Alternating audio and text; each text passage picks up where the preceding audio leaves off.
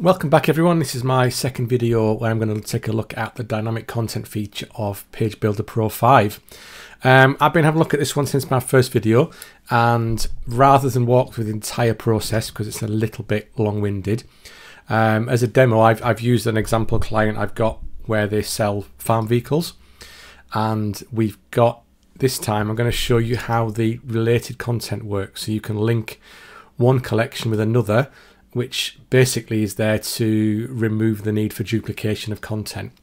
So in terms of databases, if you're aware of anything to that effect, without the ability to link two content sections together, you would have to add on one farm vehicle, you have to upload the logo for the brand every single time, the manufacturer name, manufacturer website, perhaps any other details with it. You'd have to add those to each vehicle. By linking collections, you can populate a manufacturer and populate a vehicle, but link the vehicle to the manufacturer and pull the content details across to that page and that item without having to add them all again, if that might make sense if I show you. So I've got set up here, I've got a dynamic content index page, which basically shows me every vehicle that I've added to the website. I've got 3 examples here. And I've set up, although it's not linked to the menu system, I've set up the individual pages now for the detail of each item here. So I have styled it a little bit, very, very minor. But if I click on this first image, I will now see the information page for that specific piece of machinery. So I've got the image, the logo of the manufacturer, a link to the manufacturer website, the title and the description in there as well. We can also set up filters. So if you've got multiple manufacturers, for example, and you want to be able to show visitors to your website just a page of DOMI, just a page of class, then you can filter a page as well so that you can just show vehicles from that one manufacturer. So if there's multiple class items in here, then only the class ones would show up on this page. I'm going to show you now how this all works behind the scenes and how it's set up. So inside PageBuilder now, which you may well know about already, we've got dynamic content. And in here we can set up what PageBuilder refer to as collections. So a collection is just a bunch of individual items that share the same details for each one. So I've got manufacturer as one collection where I've set up class, domain, John Deere. And if I edit a manufacturer, we'll see that I've set up the manufacturer name, the logo, and also the URL for the manufacturer's website. I've done the same for DOMI, John Deere. If you want to edit these, for example, you can edit that collection, and you will see inside here that I've set the basic fields, always one it has to have, and that's the text field, which is, I've called that manufacturer name. I've then got a field, an image field for the logo, and also a URL field for the manufacturer's website.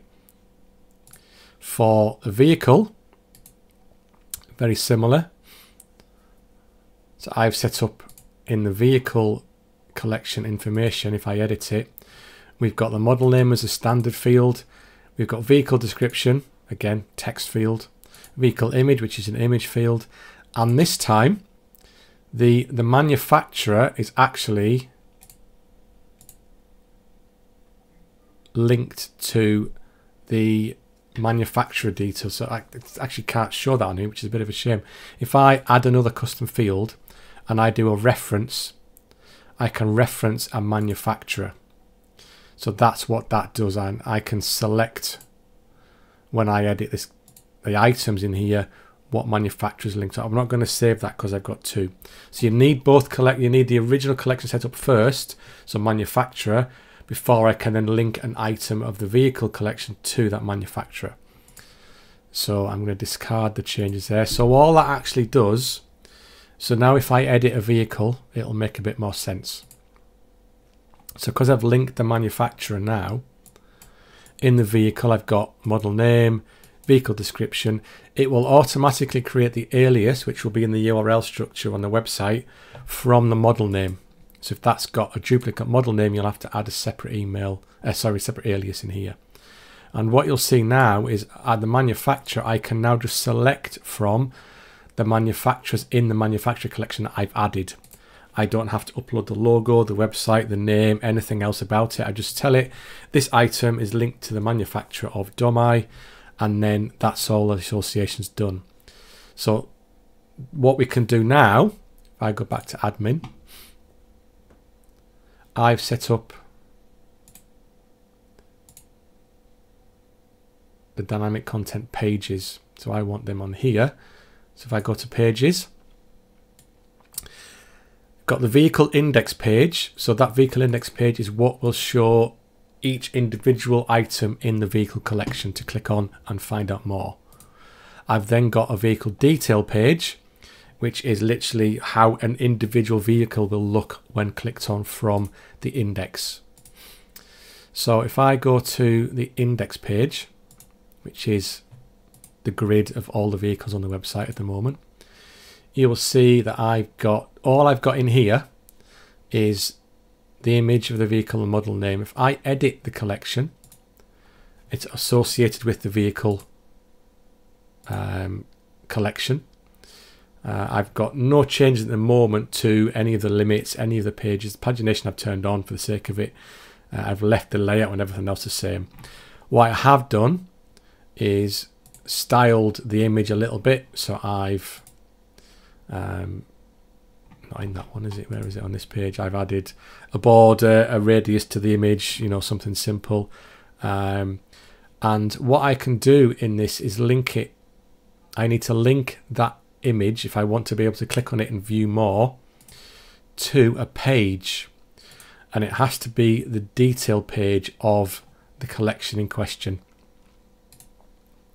And again, for the heading and the model name, sorry, again, I've got anybody that clicks that will click to the vehicle detail page of that specific item.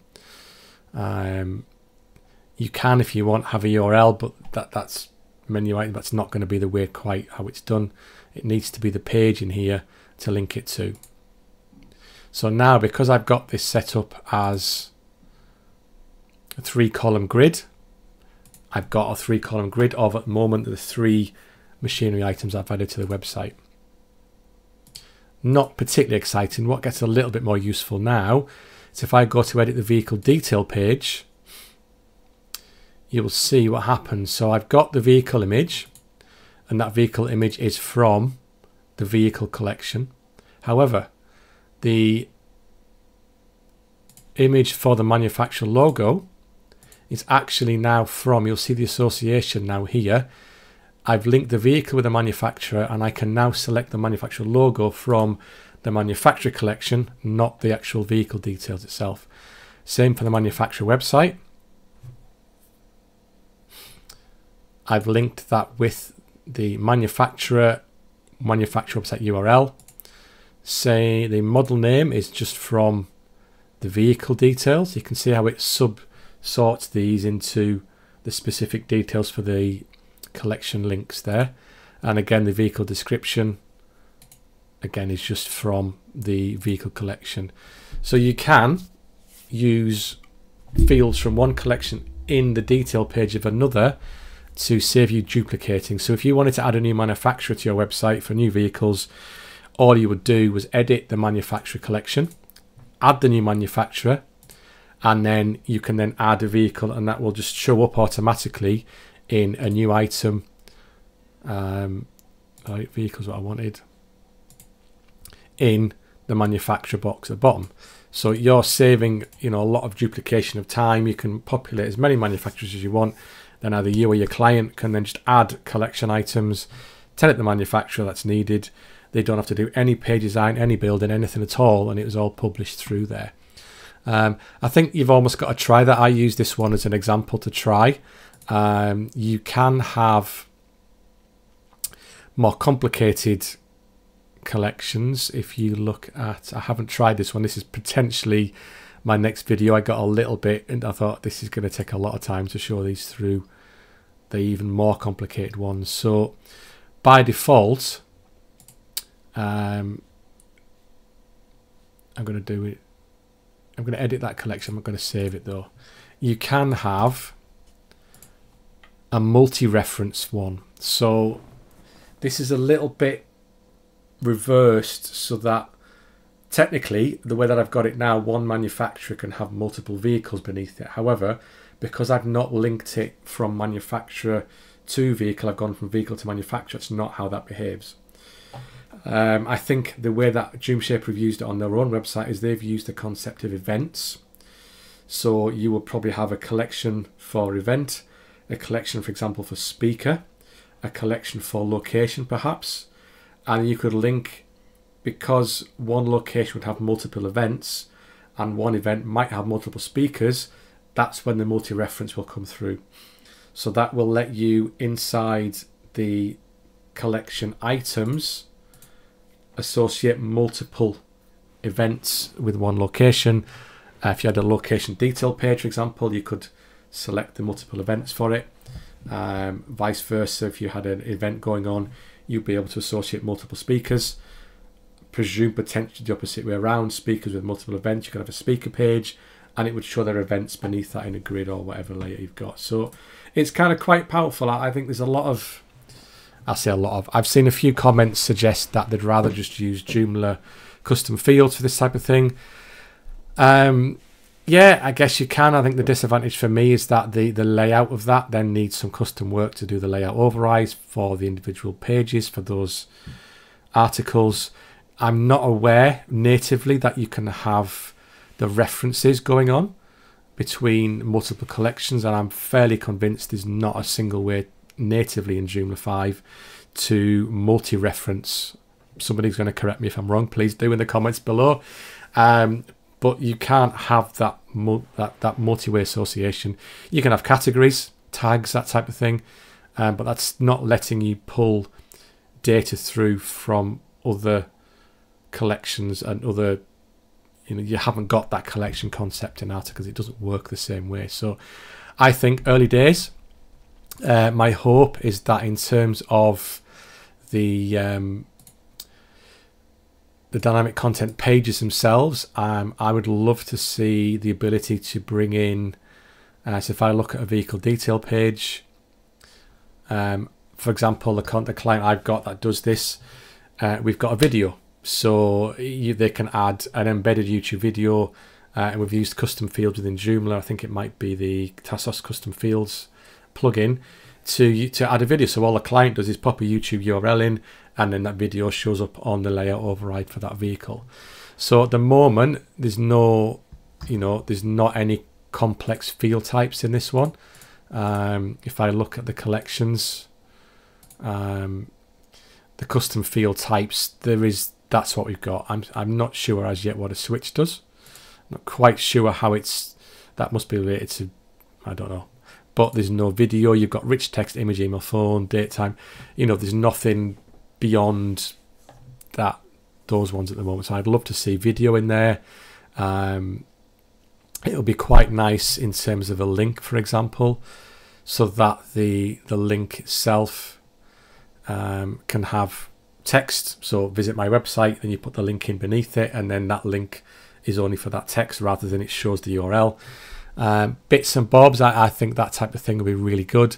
I'm sure there's ways of cheating. I suspect you could do a rich text field and copy the YouTube embed URL code, pop it in there potentially, and that kind of is a bit of a way around. But it's great as it is. I think there's things to bring in. This one certainly for content field types. I'd also really love to see a filter where we can put a filter at the top of a page. If this has got 50 vehicles in, I would love to be able to go choose the manufacturer or that type of stuff, have it filtered down, price, whatever fields you might be using in there. I think that'd be useful from a user perspective. However, what I've missed out is how to do an individual model brand manufacturer page as well, which I'll quickly do that one. I'm going to discard that one. So inside the pages, I've got a page set up, the index page for just class vehicles. Dead simple. If I edit the collection, I can filter and I can say the manufacturer or any other one of these I want equals that value, and I can only select from the values it's got. As soon as I apply that one, save and close, now the class vehicles page will only show vehicles from the manufacturer. So you could have you know, in this instance, it might be vehicles for sale, drops down to class John Deere, DOM-I, you click it and you see the individual pages as well. So there's a few bits and bobs and ways of doing that one. So drop that in right at the end so that at least I've covered it, because I nearly missed it there. Hope that was useful. It's certainly, as I'm getting my head around this, I'm seeing the potential of it more and more. Let me know of anything you're not sure about, anything you'd like to see in the comments. Any other videos you'd like about PageBuilder, Joomla, and the extensions that I use, or, you know, I can certainly do a few videos again on those ones. So thanks for watching. Take care.